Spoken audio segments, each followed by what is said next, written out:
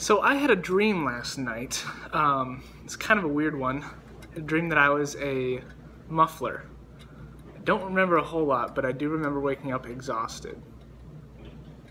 One of the things I've been thinking about this past week is how people learn things.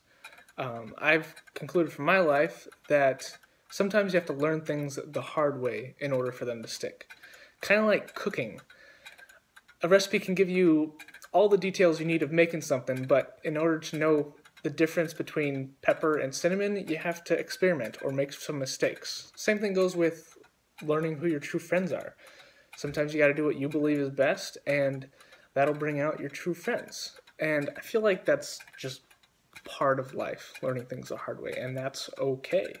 It's those situations that we have to look at with an open mind and choose to learn from them and take the best of those situations and take those lessons to heart and make yourself a better person from them. Leave some comments letting me know some of your thoughts on this. I would love to hear them. Thanks. I'll see you guys next week.